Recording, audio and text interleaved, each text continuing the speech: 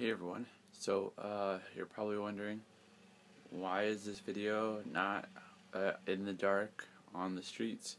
Well, it's because I want to show something that I can't really show if I am out there and not in my room, which is where I am.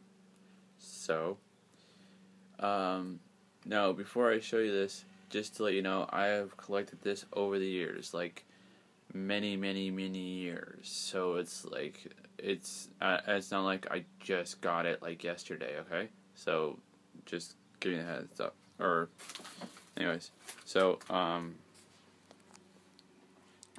just go right here. So see all that going from all the way up there to all the way down there. That is my collection of Blu-ray movies, TV shows, whether DVD or Blu-ray, and that's just to show a tiny bit. When I stopped doing buying DVD movies and going straight into buying regular Blu-ray movies that were at a half decent price, because here are all my DVDs. Now, a couple of them aren't mine, or I'll point out which ones aren't mine, because at the bottom level and part of the second half is not mine. So from here and here, and then this right here is not mine, right? This right here. So yeah, just a short little video just to show that I have a lot of movies and TV shows.